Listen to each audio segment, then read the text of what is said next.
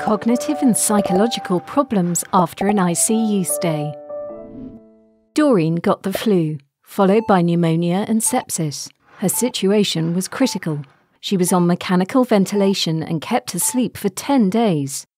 After 6 weeks, she was discharged from the hospital to continue her recovery at home.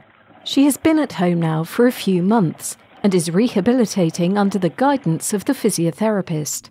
She can now walk quite well, but she remains tired and the pain in her shoulders is increasing. During the day, she can't find any peace and has flashbacks of the ICU. She has little energy for visitors.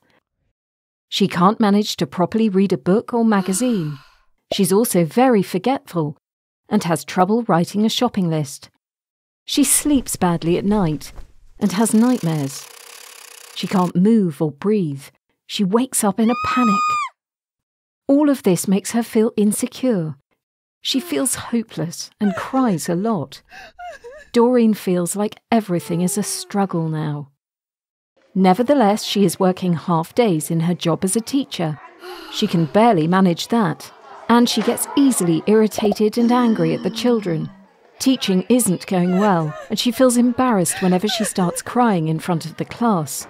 She feels like she's not herself anymore, and has no idea what to do next. She doesn't want to keep going this way.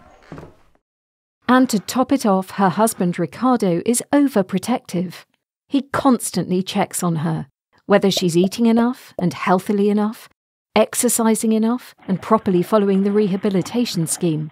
This is causing tension in their relationship. She goes to see her GP. Together, they decide that a psychologist or coach could help.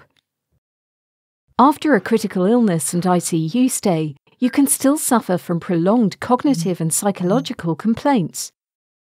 These are part of the post-intensive care syndrome, or PICS. These complaints can cause a great deal of extra stress and can exist alongside other PICS complaints. Cognitive problems are trouble processing information, such as forgetfulness and loss of concentration. Planning and multitasking are difficult. Problems searching for words. Extra sensitivity to light and noise, and getting exhausted from the company of too many people. Psychological problems are an anxiety disorder. This gives palpitations, irritability, a dry mouth and excessive sweating. A depression causes mainly lethargy and gloominess. Symptoms of post-traumatic stress are nightmares and flashbacks, memory avoidance, sensitivity and tension, irritability, and severe shock reactions. Restlessness, sleep problems, and a feeling of exhaustion are very common. The psychologist treats Doreen for the anxiety and flashbacks. She also gets exercises for her memory problems. Together with Ricardo, she reads the journal he wrote at the ICU. She finds that difficult, but talking about it together makes them both feel better. Doreen looks for peer support in the Facebook group, and she goes to the ICU cafe together with Ricardo. At first, she feels nervous. They identify with the stories of the others and get tips and support. That gives them peace of mind and reassurance. They're not the only ones who have gone through this. Doreen notices her memory and concentration are improving. She's sleeping better and having fewer nightmares. Because of this, she has more energy.